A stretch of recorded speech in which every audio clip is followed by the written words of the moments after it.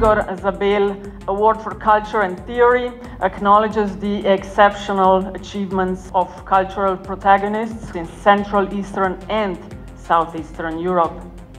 The award is really recognizing people who are embedded. They are mediating the issues of our time. These are cosmopolitan voices which has to be inscribed into an international discourse.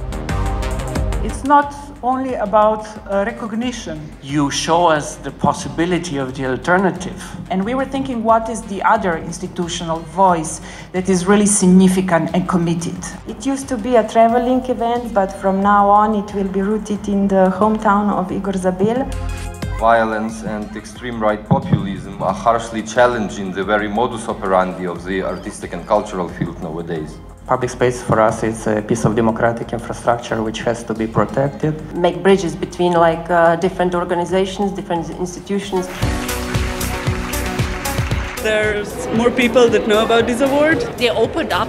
All of the editions of Igor Zabel Prize are remarkable in the time when they are operating, and this one I think is also very remarkable in the time which we are operating. It evolved like everything. So I perceive it also as a kind of a recognition for our permanent political work in the cultural field in Ukraine. It's also a material support which independent organizations really need.